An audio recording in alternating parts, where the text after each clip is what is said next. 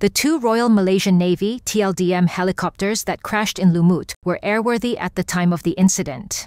According to the Navy's preliminary report, maintenance for both helicopters adhered to procedures established by the original equipment manufacturer, OEM. The Navy noted that the Augusta Westland AW139HOM helicopter had a black box, while the Eurocopter AS555SN Fennec did not.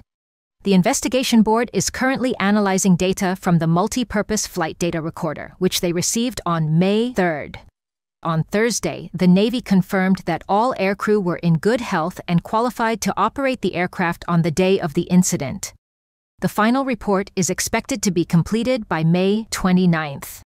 The crash occurred on April 23rd when the AW139, carrying 7 crew members, and the Fennec, with 3 crew members, collided during a training exercise for the 90th Naval Day celebration.